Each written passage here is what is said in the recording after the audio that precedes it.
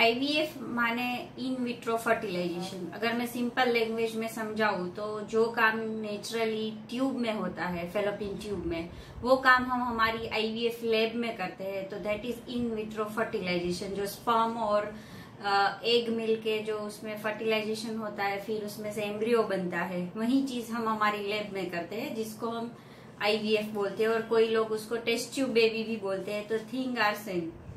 अभी आईवीएफ किसको करवाना चाहिए? पहले ऐसा था कि जिसको नाम ही उसका टेस्ट ट्यूब बेबी है, तो ट्यूबल डिजीज मतलब जिसकी फेलोपियन ट्यूब डैमेज है, ब्लॉक्ड है, या फिर हाइड्रोसल्फिंग्स माने उसमें पानी भर गया है, या खुली तो है पर ट्यूबोवेरियल रिलेशन है और टीओ मास बन गया है, और शॉर्ट है, किसी को प्रेगनेंसी नली में रुक जाती है और नली निकालनी पड़ती है, तो उसके बाद उसके पास ऑप्शन नहीं रहता कि भाई नेचुरल प्रेगनेंसी रहे।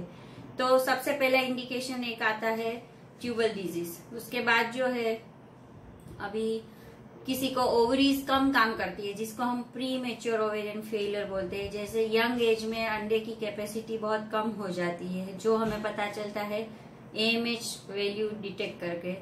तो इन सच केसेस आईवीएफ यूजफुल रहता है। जैसे अनएक्सप्लेन इनफर्टिलिटी है, जिसमें ओव्यूलेशन इंडक्शन भी हो गया, आईयूआई भी करवा लिए, बट प्रेगनेंसी नहीं हो रही है, तो ये सब केसेस में आईवीएफ यूजफुल है। फिर आता है मेल इनफर्टिलिटी के, जिसमें स्पर्म काउंट बहुत डाउन है, तो ये इसमें आईवीएफ विथ इक्सी से हम प्रेगनेंसी रख सकते हैं।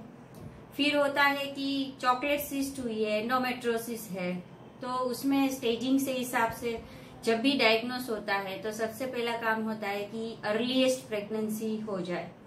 तो बाकी सारी ट्रीटमेंट को अगर हम कंपेयर करते हैं, जैसे ओव्यूलेशन इंडक्शन है, आईयूआई है और आईवीएफ है, तो सक्सेस रेट सबसे ज्यादा आईवीएफ में मिलता है।